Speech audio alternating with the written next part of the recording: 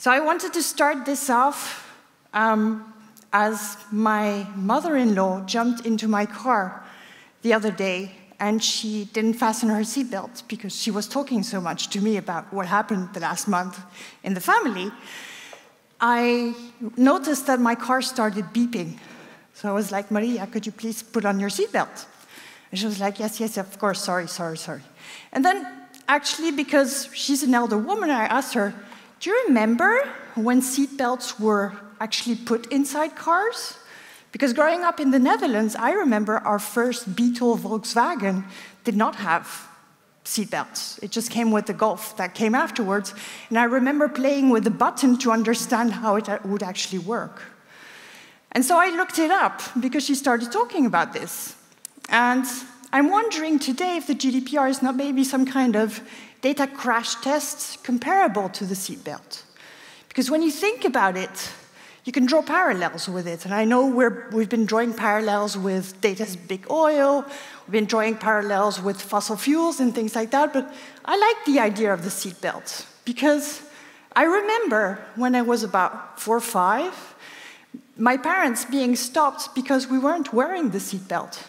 So suddenly it was not only about legislation, which came about, for example, in the Netherlands in 1976, but also about it being enforced one way or another. And since then, we've evolved. I'm over 40 now, and my car beeps when you don't put your seatbelt on.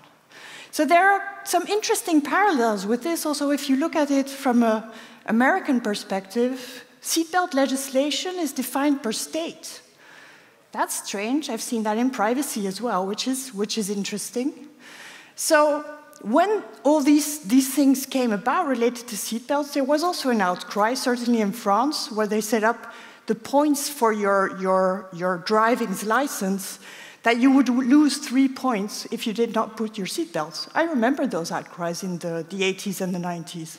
So I think there's a lot of parallels to be drawn with seatbelts and the GDPR. Was there opposition related to the seatbelt? Oh yeah, there was, surely. So this idea that it would infringe individual liberties, and also this idea that it didn't take into consideration the risk for others, which kind of gets back to the idea also of group privacy that we heard about very interestingly this morning. So seatbelts for me are a bit, how I see the GDPR today. It's good. It's a first step. It's not perfect, but it's not supposed to be. There are still a lot of things that need to be discovered, need to be understood, need to be worked upon when we talk about the GDPR. So group privacy, we heard about it before. A lot of discussion about competition, antitrust. A lot of discussion about fake news, freedom of expression, and a personal favorite of mine, which is this idea dear to the Americans about who owns the data property, and where should we move from there. And then other issues as well, this idea of, okay, rising inequalities, how do we measure GDP? Is that a good idea? Should we do something else with that? Ethics, democracy. So the digitalization of our societies is basically bringing about a lot of new discussions about what we should do with the data. So for me, the GDPR is a baseline. It's a reintroduction of the fact that we as data subjects have something to say within the data ecosystem. So on top of there is a graph of how all the articles within the GDPR link to one another. So the GDPR is complicated. And I've been working on it for the last 6 years with my clients, and to be honest, every day I still learn something more. New concepts I haven't thought about, situations of data I haven't addressed yet, but we can figure it out one way or another. And I think the idea is really to go back to this idea that data is the basis of trust, and we should build that for the good of all. Because we are all data subjects. This influences us all. And this is, for example, the logo of the Dutch Data Protection Authority, where it's interesting to see how they put everything together to create an individual. And this is the data ecosystem that we've basically created and that the GDPR is trying to address. So this idea that companies are either data controllers or data processors, there's a lot of things going on in between as well. They should appoint data protection officers under certain cases. Hopefully you've heard about how this works in certain articles. And then this is enforced by the supervisory authorities in each country, supported by the European Data Protection Board. Related to that, what's interesting in the reintroductions of rights for that data subjects like us is this idea that, well, I have a right to access to portability and things like that, which is basically the discussion of this conference here. So as such, I am a data subject, so are you, so is he, so is everybody. We're all data subjects. We're all actors within this ecosystem. And I would like to highlight as well that I'm always a bit tense about the fact that there's discussion about bad actors and good actors. I think we all work according to certain incentives, and related to that, we also have certain obligations. So where does that come from, this idea of data subjects? Well, there's kind of a basis that we know about. When I think about it, I always think about Eleanor Roosevelt, maybe because I'm a woman, so I'm kind of influenced by, big personalities. But if I think about data subjects, I think about the roles we have as data subjects. So my most important role, besides what I do for work, is this idea that I'm a parent. I'm a caretaker for my family, and I have responsibility related to the data my kids use. So companies have responsibilities related to their customers and their consumers. It's about citizens. It's also about being a business partner, making choices about how the data is going to be used. There are examples of business ways of using data where you kind of do a risk analysis and say, well, it's actually not worth it. Let's walk away from this. And more companies are starting to think in those ways as well. There are responsibilities as data subject, as employees. Me as an employee, I am a data scientist. I don't feel comfortable with what's going on. What can I do about that? Is also something that needs to be addressed and is evolving slowly but surely. So we're all data subjects, and we all have something to say about this. And it's not about us or them, it's about us working together related to these problems. So how does the Declaration of Human Rights of 1948 that was brought about after the Second War translated into European legislation? It's basically the Charter of Fundamental Rights, which is the basis of our European values. I don't know if any of you have read it, but basically that's where all these rights inside the GDPR come from. So just to give some examples, Article 1 talks about human dignity, the fact that it's inviolable and must be respected. It talks about Article 48, for example, the presumption of innocence.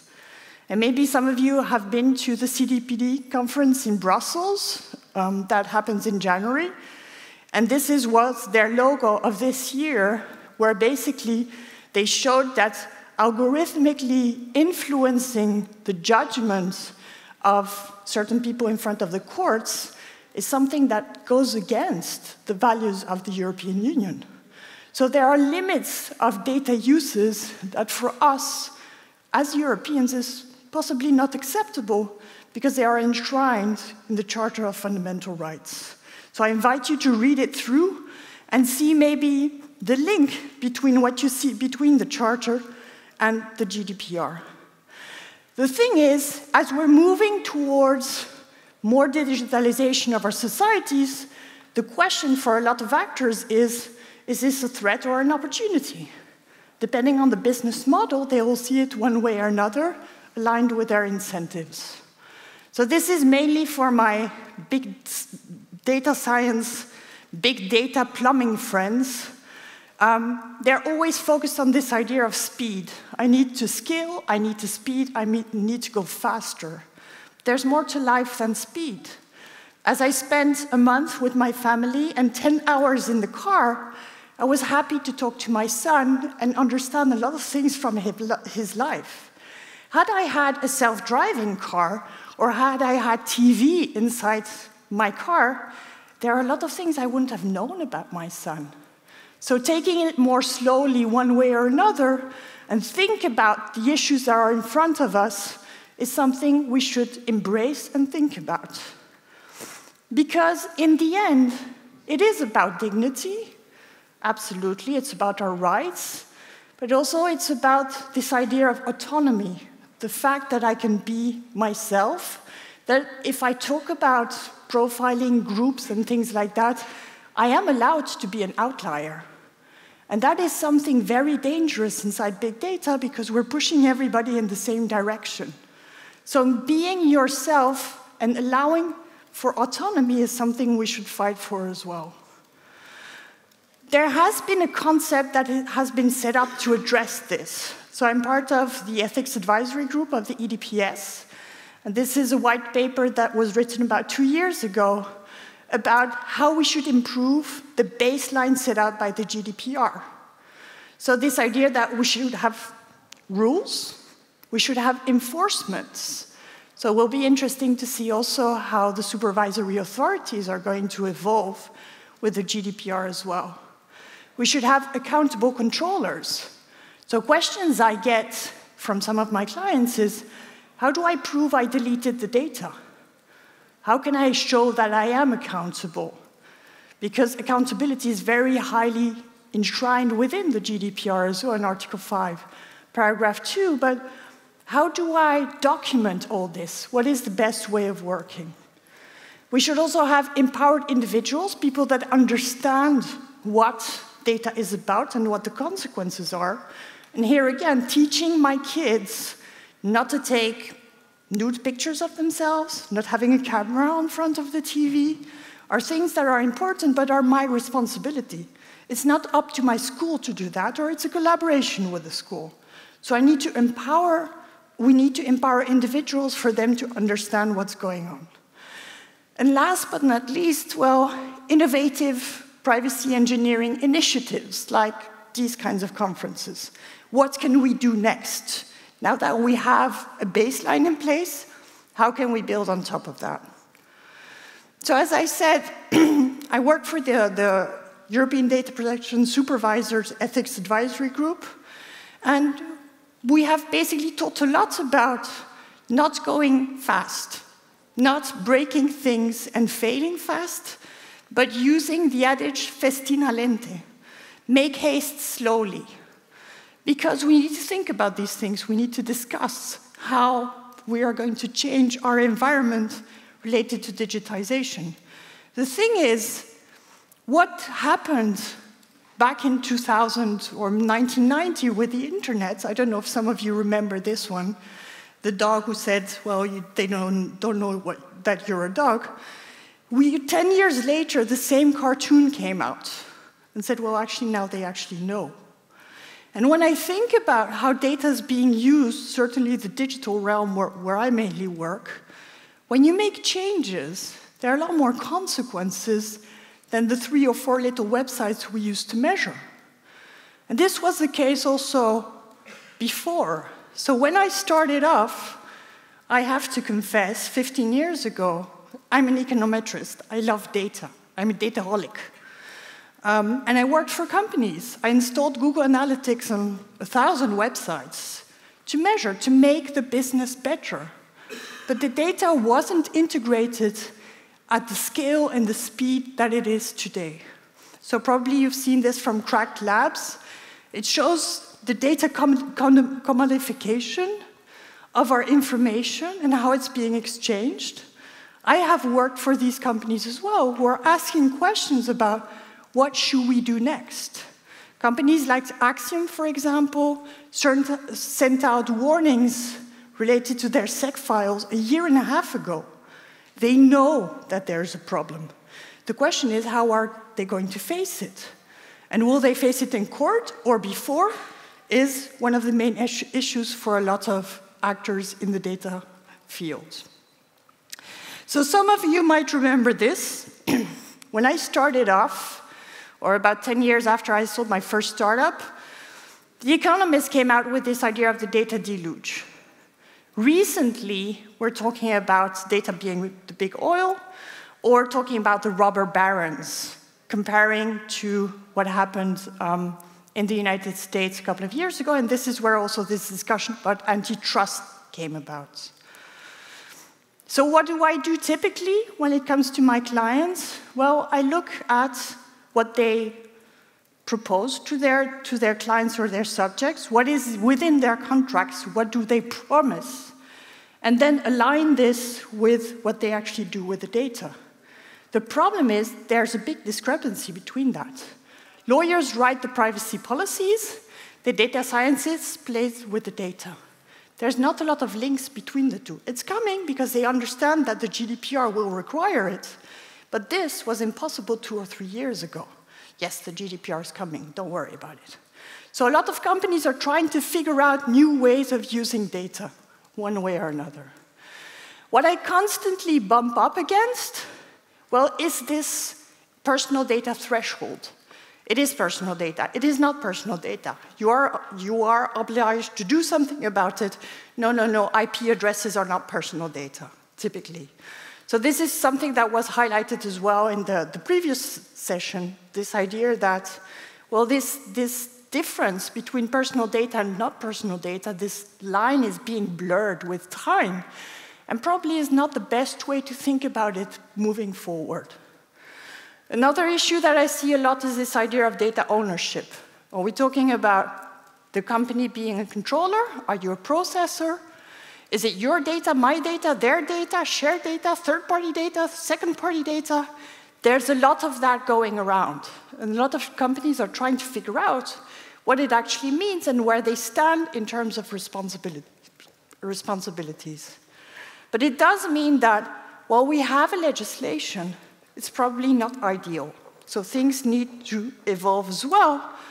But we will only do that if we start understanding the consequences of how our data is being used. So talking about it is personal data or not, this line is probably not the best way to think about it. But we are moving, I think, towards this idea of rights, roles, and responsibilities. Instead of talking about data ownership, talk about right of using data. Think about copyright legislation. Think about how this can evolve one way or another. So a lot of businesses think about the GDPR, but they will do that in line with their incentives. So as I watch which companies are appointing DPOs or asking questions about the GDPR, not every company is the same. Your supermarket is not Facebook. And the influence that they have or how much gain they get from the data is very different.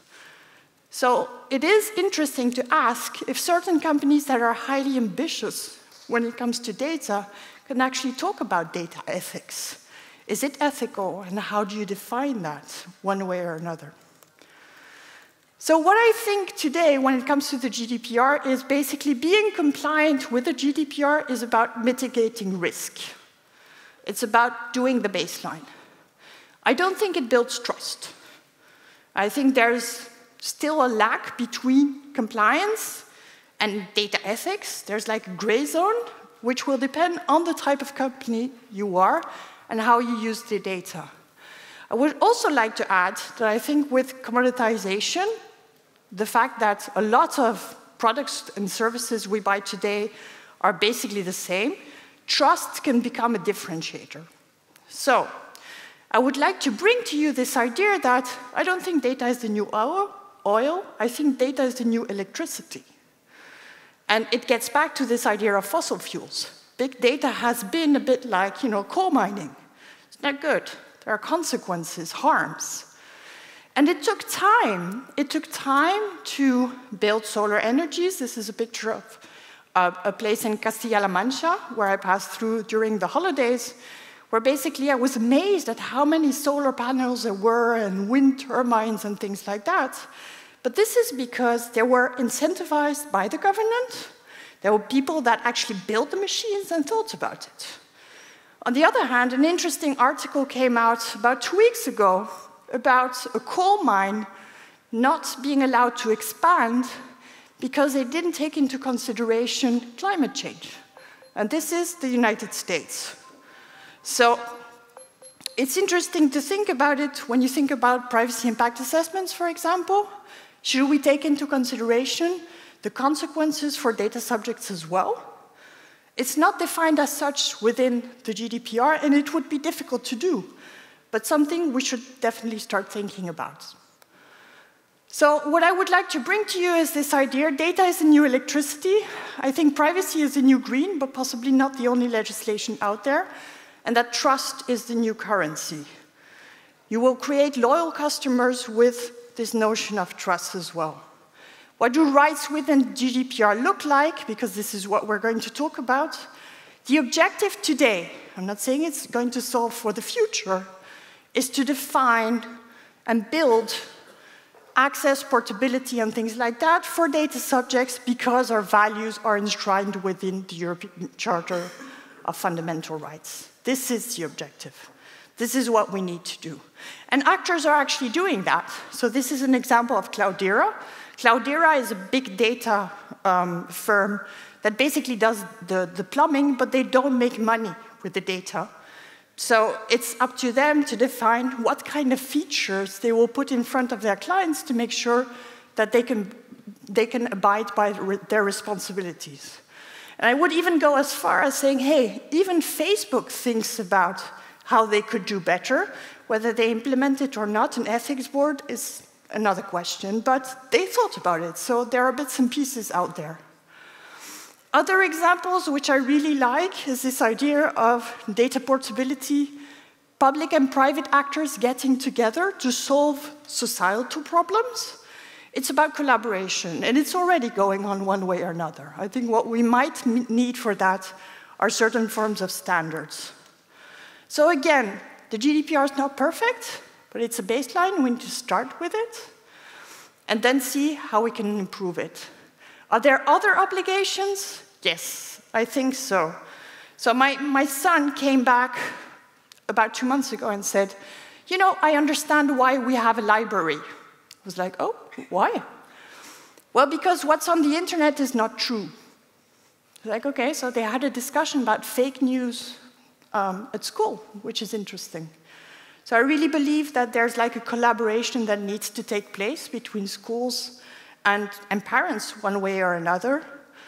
And this is a shameless plug for a good book. I think it's interesting. It's called the European Handbook for Teaching Privacy and Data Protection at Schools, to make sure what we talked about earlier on, about this idea that your data is being stored and used for decades, and that data from your grandchildren might also be used as well. Well, if we can start teaching our kids to make sure that they do the right thing, we can maybe limit certain risks that are out there. So what I basically want to say as well is it's important to assure autonomy. You can be different. You can be yourself, and just continue a road to make sure that we build a better future. Thank you very much.